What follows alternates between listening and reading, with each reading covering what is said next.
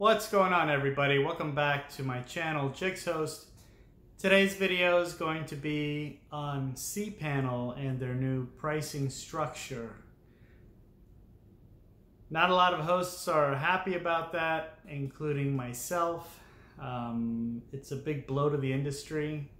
It came as a surprise.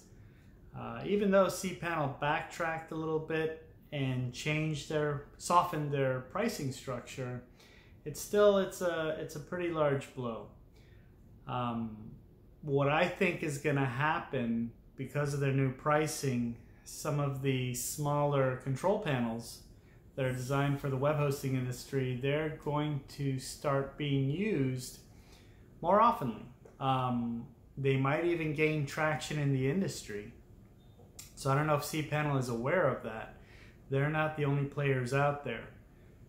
In my opinion, they're one of the best panels. They're one of the most refined panels, probably one of the most secure panels, but their pricing may be a bit prohibited for the smaller hosts, and also will probably make a lot of the hosts try new panels that are giving basically similar pricing structures as what cPanel used to be.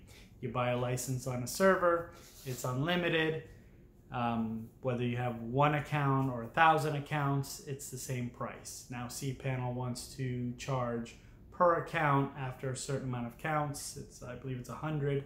Beyond that, it's 10 or 20 cents per account thereafter for the web host to pay, which is, well, in my opinion, not so good.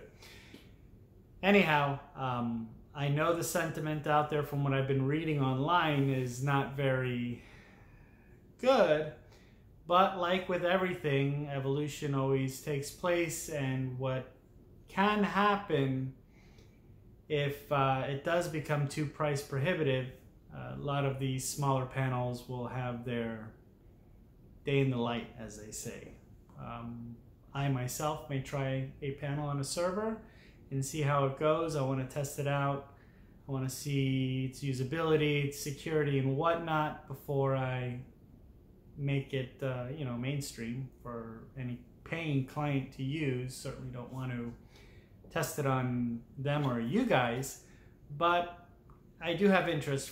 For now, I know Jigs Host is not going to be raising their prices for anyone. So far we could absorb it, but we'll see how things go on that front. Other than that, that's huge news in the hosting industry. Do comment down below. I'm interested to see on what you guys think. I know I haven't made a video in a while, and I do apologize for that. I'm going to start churning out videos again, at least 2 or 3 a week. Our subscriber count has been going up, and I do appreciate that, and I thank you, even though I've fallen short on my end and making videos. Also, I want to ask you guys to give me ideas on what you want the next videos to be. I know I have a lot of videos out there in web hosting. You can only do so much in web hosting, so I'm going to need your help to basically give me ideas and asking. I can only do so many videos on how to start a web hosting business, how to deal with difficult clients and whatnot. So I've reached a point where you guys can come in and interact, post down below, and let me know what other videos you would like to see.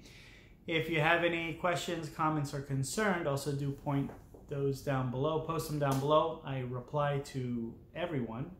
And aside from that, cPanel hiking their price, it's not good news for anybody.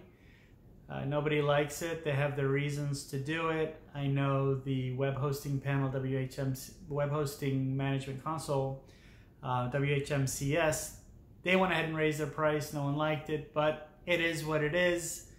They're kind of the leaders in their own little corners of the market, so I guess they have some clout when it comes to that.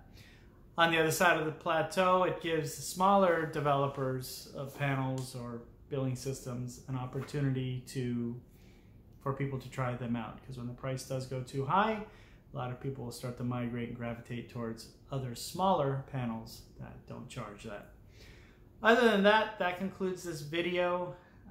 Thank you so much for watching, and have a wonderful day. Thanks. Bye-bye.